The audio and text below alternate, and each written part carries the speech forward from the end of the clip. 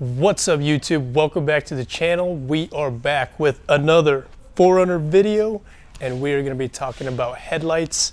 Once again, this thing has plenty of lighting, but specifically we're going to be talking about headlights and the Aiden James vampire fangs here. So everybody, literally everybody out there has Alpharex or Morimotos in different variations, like Alpha Black, or Morimoto sequentials or whatever. And don't get me wrong, love me some Morimotos, we rock them ourselves, but we have got to have a change in headlight styling. So here is the GTR lighting headlights for the 5th gen 4Runner. So here is the GTR lighting headlights for the 5th gen 4Runner, and you can see right away the styling is very, very different from the other brands that we personally have put on a million times on literally every Tacoma 4Runner that comes through Colorado or even everywhere in the Toyota world. So we've got the DRL down here, and it splits out into two different directions, whereas other brands you see like a whole thing that goes around, and they're all kind of similar. This one, pretty cool. One goes up and you got two stripes going down, and then the jewel eyes in here are what differentiates this headlight from all the other ones. They're like very luxurious looking jewel eyes.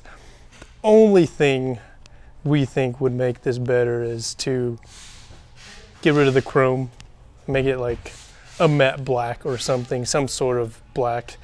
Chrome just pops out a little too much, but we do like the styling, how it's different, and it looks very good, and we'll show you the functionality as well. The output on these are very, very good.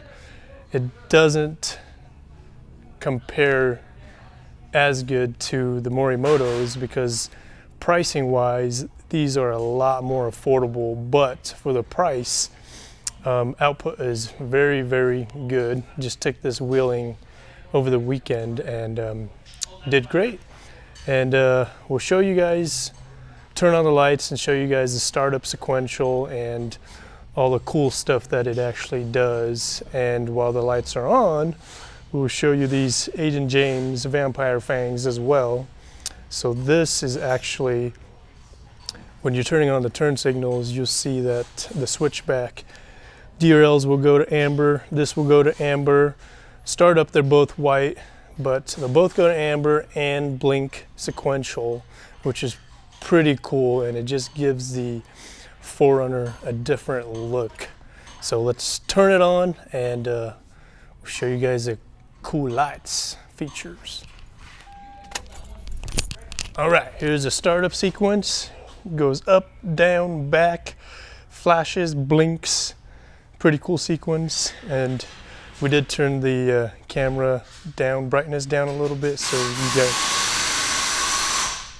we could see the lights a little bit better. But sequence is pretty cool, and you can see here there's two little stripes going down.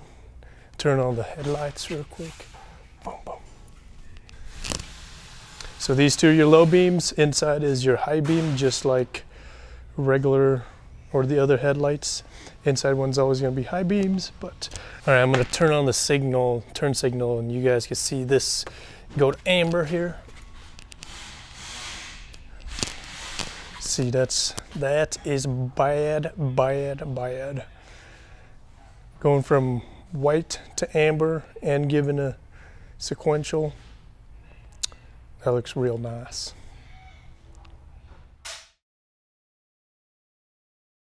So the first step on getting to the headlights are going to be popping off these clips, push it down, and then just grab it up. Do the same to all of them. Then you'll be able to remove this entire cowl up here. Once you have the cowl off, this is what it'll look like. Next, we will need to take this clip here. So pry that with a flathead or something similar, and then pull that off. And then we'll need to take this 10mm out right there. And then the last one is going to be under here. So pull that back. So those will be it for the top part of the headlight. And then moving down to here to the fender and the bumper area, you will need to pop this 10mm off. And then on our truck, we don't have the fender liner here because we did a Viper cut, but if yours has it, go ahead and take any other bolts that you have down there off. Then go ahead and get a plastic pry tool or something that won't damage your bumper or your paint. Then we'll pull back the liner, if you guys do have liners right here. And then we will need to pop some clips off in here. There's a little black piece right in there. Pry it off, and this whole piece will come off like so. So right in this area, there's going to be a 10mm bolt right underneath the corner of this headlight. Go ahead and take that off.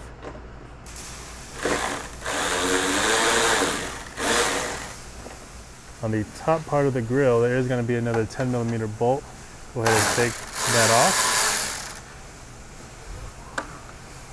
And then on the other side, there's another one of those plastic clips that you can pop off as well. And you guys can do this in a different order if you guys really want to. We're just moving from one side to the other pretty much. Next up, we will need to pull this upper part of the grill out. Go ahead and just grab it from the one corner, pull it away. They're just held in to these little clip areas here, so they're pretty easy to pop off. Then we need to take this 10mm bolt off as well. Now all the screws that are holding the headlight on should be off. We'll reach right here to this bracket on the corner, pop it away from the clear piece that was where the screw goes into. Now we should be able to wiggle the headlight loose.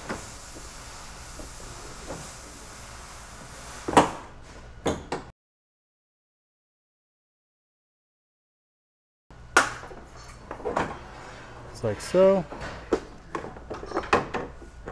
Then we can go ahead and disconnect all the bulbs that are attached to it. Be real careful with this corner here just because it is sharp. This one is kind of the area where it would normally scratch your headlight when you guys are actually putting your headlight back on. So be mindful of that when you guys are reinstalling the headlights. So we got the new headlight here. We're going to be plugging in a couple of things to the back of it, like this one with the yellow grommet. Just plugged in. It's right next to this box here. And then all these connectors, plug them back into your factory connectors. They all should only go in to their connectors. There's not really any duplicates. Once we have everything connected, we will carefully reinstall this. Once again, be careful of this corner. It's going to scratch up your lens. I've done it myself on my truck. So just be careful of that. Keep the film on the lens so that way it protects it a little bit if you do scratch it on anything. And then just slowly fish your way around all the parts and bumpers and everything.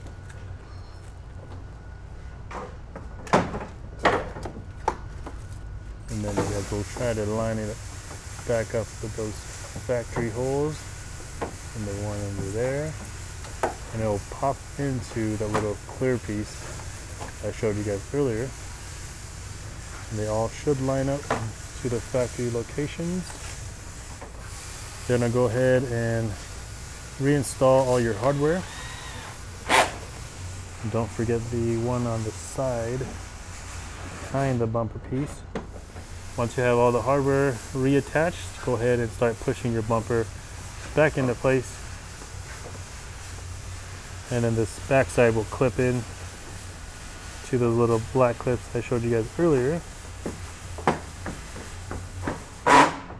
And then reinstall your hardware.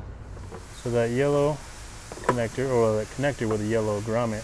We ran it all the way behind here, and we plugged it into the back of the passenger side headlight where that box is, just like on the driver's side.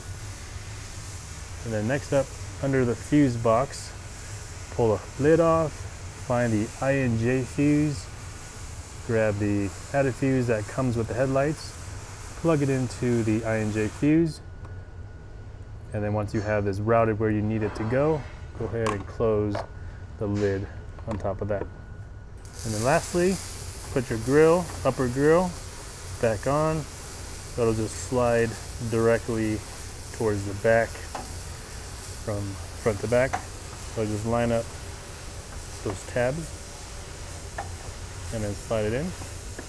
Then install that 10mm that was right there on the upper grill. That's kind of the main bolt that's holding the upper grill together. And then we'll put this clip back on.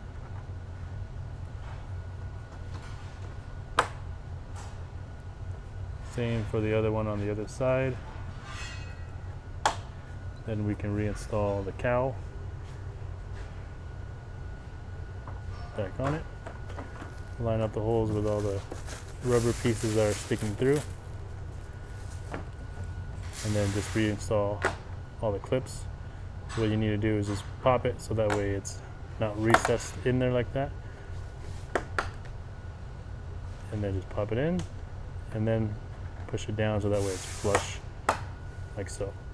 All right, now let's pull the plastic wrap off. Those look pretty good. And we have already tested them before we put the bumper back on, so we made sure everything works. But we'll go ahead and show you guys what it looks like now with the film off. So the first thing you guys will see is the activation mode. So the DRL on it starts up like that. There's the low beams using the middle and the outer bulb, and then go do the high beams. Okay, high beam pops on the very inner bulb, and then the turn signal, sequential turn signal. So looks really good. So the installation for these headlights are pretty similar all around for all the headlights.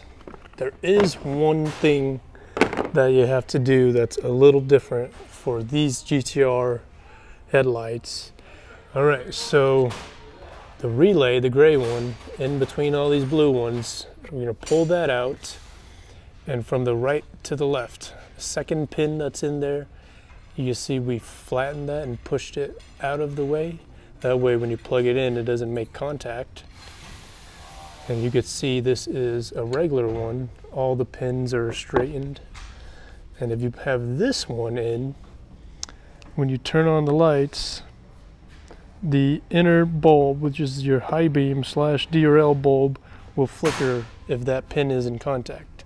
That's why you flatten this, plug that back in, and now you won't have any flickering issues. So when you guys do install these and you got everything all plugged in, you turn the lights on and you see flickering on that high beam / DRL inner bulb, just remember to pull this gray relay out, flatten second pin from the right, so the one away from the big pin on the left, and that will fix your issue. And that's the only thing that's different when installing these GTR lighting headlights. Other than that, everything is pretty plug and play and similar to all the other headlights. Okay, so in order to take this whole bezel out, there is two ways really. One, you can take the entire bumper off. Two, you can peel back your liner and you can take it off that way. So what we're gonna do is we're gonna go through from down here, just because on this 4Runner we do have a viper cut and we can have easy access to the back side of the bezel. So it's gonna be a little hard to show you guys what we're doing behind there without taking the entire bumper off. So we took off the passenger side to show you guys what we're going to be doing, or what it looks like back there. So behind there, there's going to be all these clips that you just have to squeeze and basically just feed through like any other clip. But there is one, this one right above the round part is going to be a white clip. So this one kind of sandwiches this tab into the bumper. So what you need to do is just squeeze that white clip, push it through, and then that'll be free. And then the rest of these you can just squeeze and push through. So if you guys are doing it from the bottom where you can just push back the liner, you can do it like this, like how we're doing. Just squeeze your hand up in there, and then with the other hand you can hold on the front side, kind of just give it pressure away from the vehicle as you push on those tabs and pull it through. And then right there towards Gabe's thumb is where the white clip's going to be, which we have already pulled off. So we just need to squeeze it, and you can kind of see here the bezel is coming away from the actual vehicle. And then the very hardest one to get is going to be on the very top here. Is this going to be right underneath the headlight, and once you get that, this whole thing will be free. This is what the back side of the bezel will look like. So right there on top, that's going to be the hardest clip to reach, but it should be pretty easy, and it only took about, you know, less than 5 minutes to pull out. So unless you guys really want to take off the entire bumper, which is a lot more work, but it does make it easier to pull those clips off if you guys need to. But this way is totally doable, just like you guys saw here. So we're going to be taking off this cowl on the very top part. What we need to do is just push in these clips, and then you can pull it just like so, and then we'll do so to all of the clips, and then we will remove this cowl. Once you have the cowl off, this is what it'll look like behind it. So the reason why we have this off is we have a little bit easier access to the back side of the headlight and the bezel down low. And another reason is because we are going to be using a factory mounting location for the module. So in the kit you will get this module, which we have found a factory bolt right over here. So to give you guys a reference where I'm at, this is the driver's side headlight. This is the bracket right here for the headlight. Just look directly down. There's going to be a couple 10mm bolts that you guys could use. We basically just picked one, and here's what it looks like from the bottom. So there's the module, there is the 10mm bolt that we used. So that's where we're at.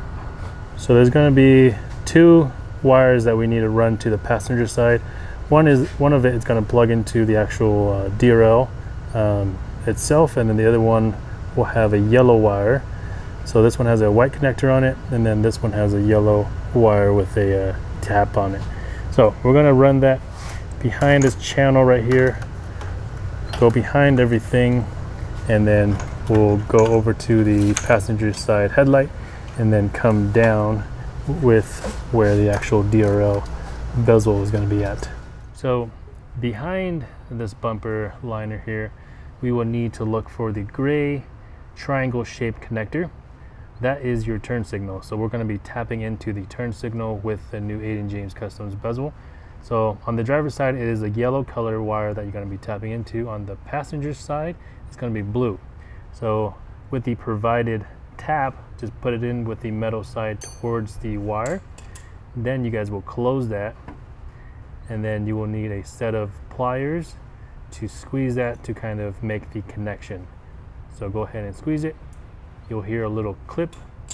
That's how you know that it's fully installed. And now grab your yellow wire with the connector on it, plug it into the T-tap, just like so. And then now that T-tap will provide your new bezels the power from your turn signal. So do the exact same to the passenger side, but just remember on the passenger side it is blue instead of yellow. And then on the front side, you will just need to feed that wire through the hole right here, and then just like the factory bezels, find all the factory clip locations, and then just apply a little bit of pressure to have it clip into place. And then if you guys have the white clips that you guys pulled off on the back side of your factory bezel, you can reinstall that when you guys are done with all the other clips. So just install it like that. That'll hold that part together. And then with your connector from the bezel, plug that into the wires from the module. Once you guys have done that, then you guys can clean out all your wires with these zip ties that are provided. So next up, we will need to access the fuse box in the engine. So we got the cover pulled off there. So we're gonna go to the fuse INJ. So with the added fuse here, you guys will need to go in here, and then there is a ground wire that you guys will just install right here on the fender wall. Once you have it routed where you need it to go ahead and add a fuse to the added fuse, because it only comes with one, and then you guys can plug it into the INJ. And then over here, just take off the 10mm.